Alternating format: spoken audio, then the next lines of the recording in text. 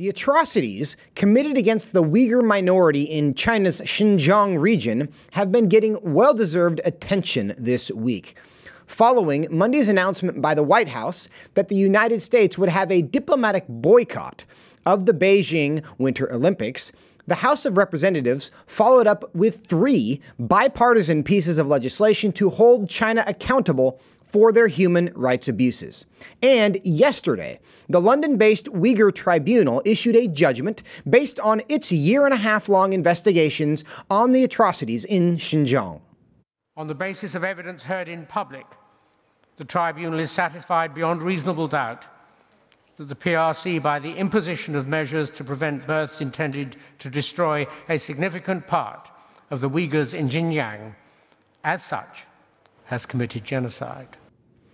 Joining me now to talk about the momentum that is building up against the Communist Party of China ahead of Beijing's Winter Olympics, which is less than 2 months away now, is Bob Fu, FRC's Senior Fellow for International Religious Freedom and President of the Texas-based human rights organization China Aid. Bob, welcome back to the program. Thank you, Joseph, for having me again. Well, it's good to talk to you about this. Are you encouraged by the steps you see being taken by the United States and others in response to human rights abuses? Indeed, Joseph, I am very much encouraged. At least this is the good first positive step toward the right direction. I mean, look, this is a genocide, a crime against humanity, and it seems the international community has reached more unanimous consensus. This is not going to be tolerated. Yeah.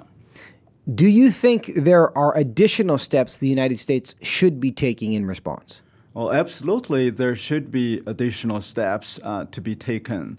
I think, the diplomatic boycott is a good first step.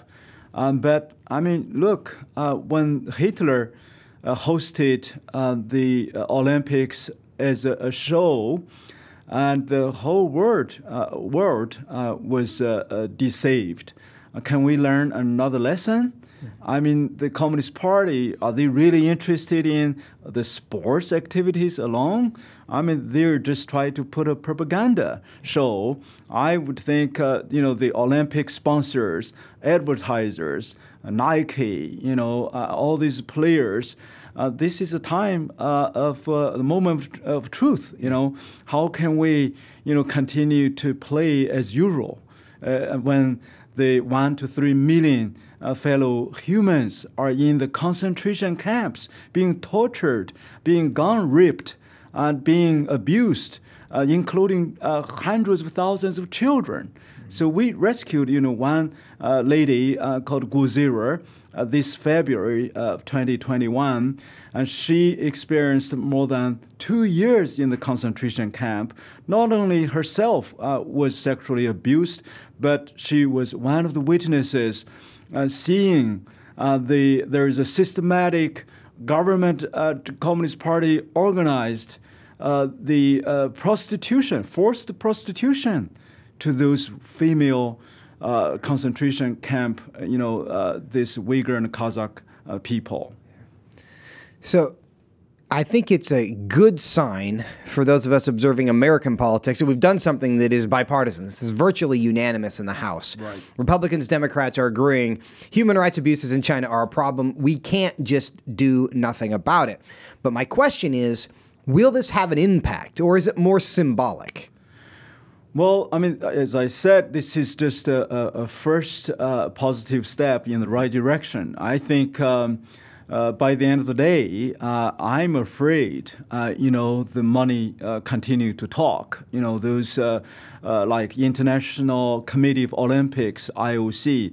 I wish they just listen a little bit, to those survivors of the camps, the persecution, and those witnesses, really hundreds of them, who testified before the Uyghur Genocide, Tribunal, and listen to the cries of the families of prisoners like Pastor Zhang Tao's wife and children, who is serving, 7 years imprisonment, and Pastor Wang Yi is serving 9 years imprisonment, and those others, many. I mean, we just recently even learned a church, the deacon chairman, along with her 3 co-workers, were all sentenced to criminal sentence. She received 12 years imprisonment for what?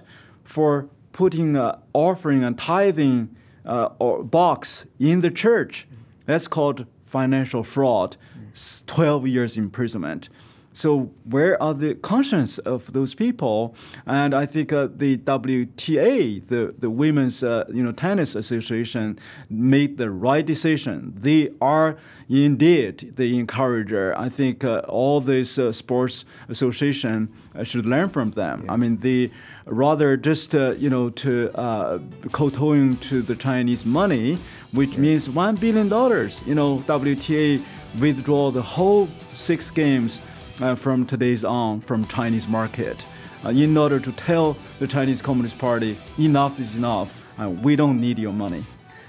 Bob, you make a really strong case, and we're thankful you're here to make this case, because you're right. The human rights abuses are serious. They deserve international attention. They're getting a little bit now, but we think we need more, and we appreciate you bringing that to our attention. Unfortunately, that's all we have for now. We're going to have to continue this conversation a little bit later. So thank you for joining us, Bob. Thank you, Joseph.